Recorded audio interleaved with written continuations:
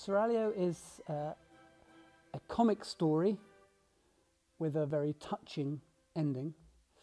It's all about a group of Spanish noble ladies and gentlemen who are shipwrecked and captured and taken into the Pasha's harem somewhere in Turkey.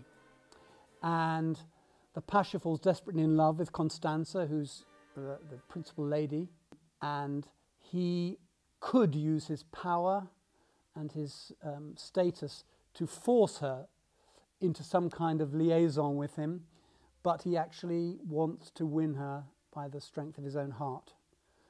Constanza is very drawn to him, and she struggles with her conscience.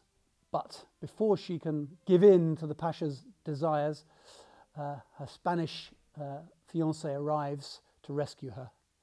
And the rest of the plot is all about how the captives escape from the harem and get back to Spain.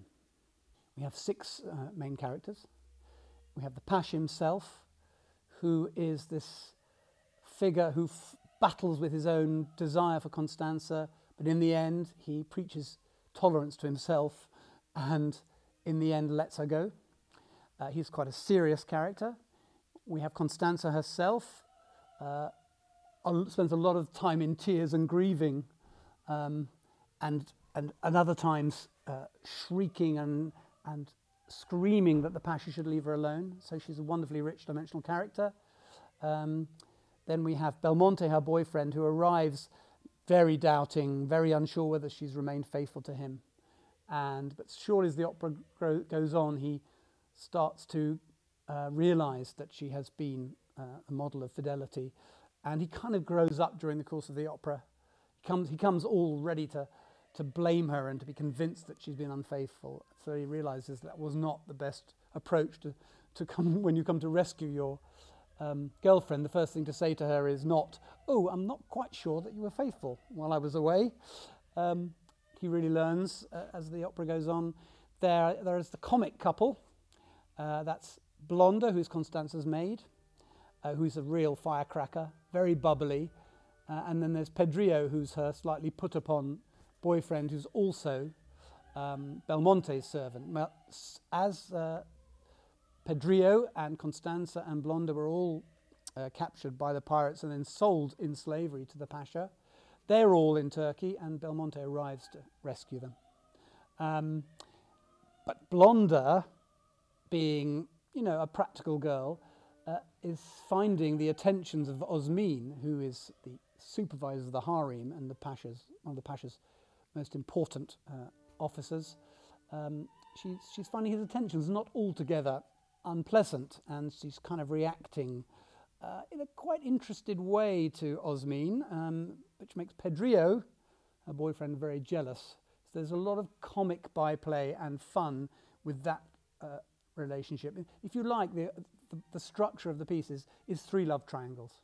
There's the Pasha and Constanza and Belmonte, and Osmin, Blonda and Pedrillo. And these two love triangles that work with the serious characters, if you like, in a very intense and emotional way, and with the three comic characters, there's much more fun and almost farcical elements to it. So there's a wonderful blend of comedy and tragedy in this piece. I mean, the best way to describe it is a tragicomedy, actually. The opera is meant to be, I think, implied is set in the 18th or 17th centuries.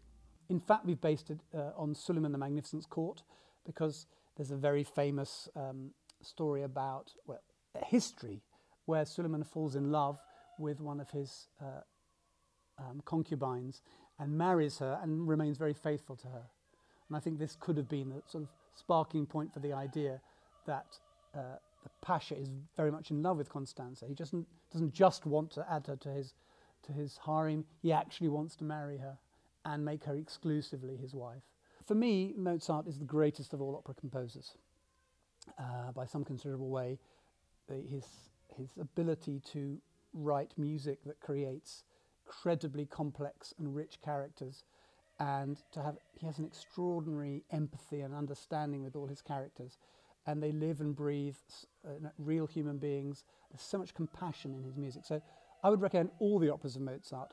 But I suppose if you really like the Entführung, as it's known in German, or the Escape from the Seraglio, if you like this piece, then the next obvious port of call is Mozart's The Magic Flute, because that was another singspiel, which is an opera which has dialogue, and it was his last work for the stage. And it's, in many ways, the Seraglio is a little kind of prototype of what the Magic Flute would turn out to be, with many parallels between the two sets of characters. But the Magic Flute is one of the very greatest masterpieces of all opera, with the most profoundly beautiful music and exquisite comedy. An incredibly touching piece. So yes, that would be my opera to go on to after the Entführung.